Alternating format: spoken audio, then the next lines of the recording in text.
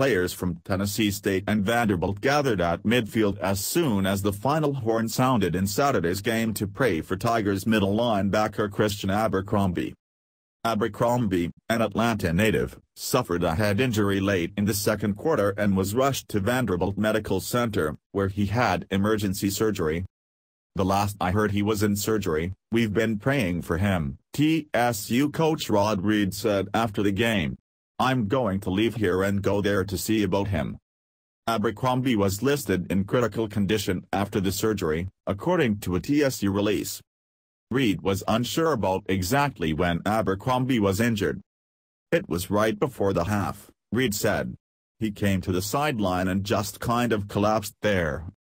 Abercrombie was administered oxygen on the sideline before being taken away on a stretcher. Abercrombie is a sophomore transfer from Illinois. He came into the game as TSU's second leading tackler, 13 tackles, and also had 1.5 sacks this season.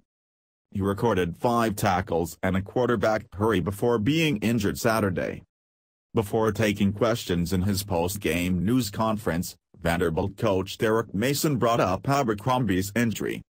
"At the end of the day, I'm a football coach coaching a team and coaching a game, but football's what we do, not who we are," Mason said. "I know what it is to be a coach. I know what it is to have a player who's injured.